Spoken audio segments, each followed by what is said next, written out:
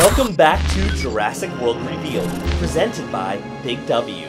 Today's Hammond Collection toy needs no introduction. Celebrating 30 years of what started it all, John Hammond's largest dinosaur and the species first seen by the guests at Jurassic Park, it's the Brachiosaurus. To take us behind the scenes of designing this majestic and massive toy is Mattel's Gregory Murphy. Plus, the legendary 9-time Academy Award winner Dennis Muren has joined us to bring us behind the scenes of designing this dinosaur for the original movie. I'll let him take it from here.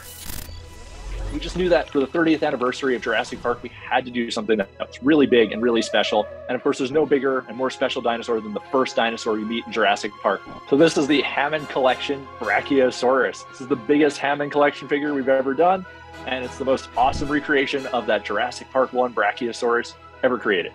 The Hammond Collection Brachiosaurus has 18 points of discrete articulation, as well as 3 pivot points in the neck for lifelike movement.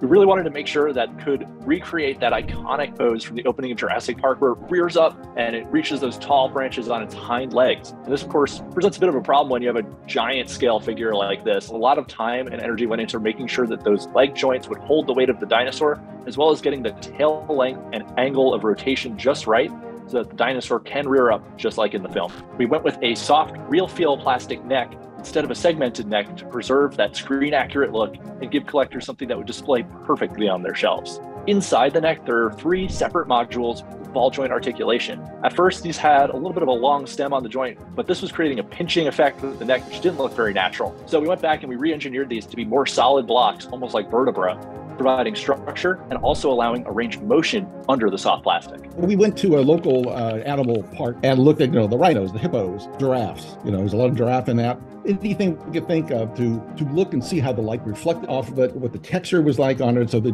when you saw it in the film, you felt you could reach out and touch it. And we really wanted to, to do A-level work, that really, hopefully, had not been done before, nobody had ever seen before. The leap to CG put a lot more stuff in our control, and to the point I could look at a rough version of the lighting, and the form of the body of the Brachiosaurus looked kind of flat, which represented the lighting when we were actually in Hawaii shooting it.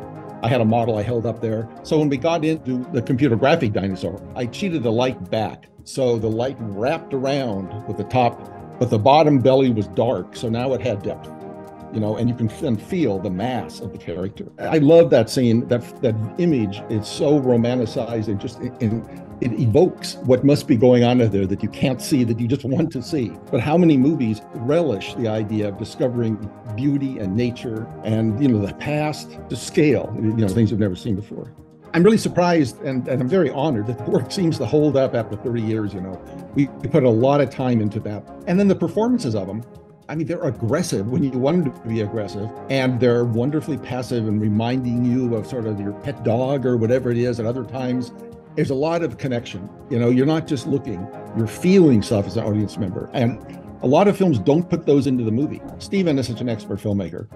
He just really kept the whole thing, in tone to your heart, either your heart or your muscles to run away. One of those two are always working. We went back to the original on-screen model from ILM to capture as much fine detail in the skin and the musculature as possible.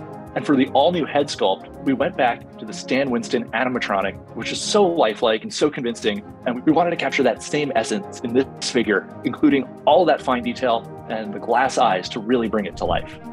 In the film, this dinosaur has a surprisingly complex color scheme with a lot of subtle hues and shifts and textures. We wanted to recreate that as accurately as possible. And so we used a variety of deco techniques, including wipe deco to really pop out all of the skin texture details, and spray applications for more natural fades across different parts of the dinosaur.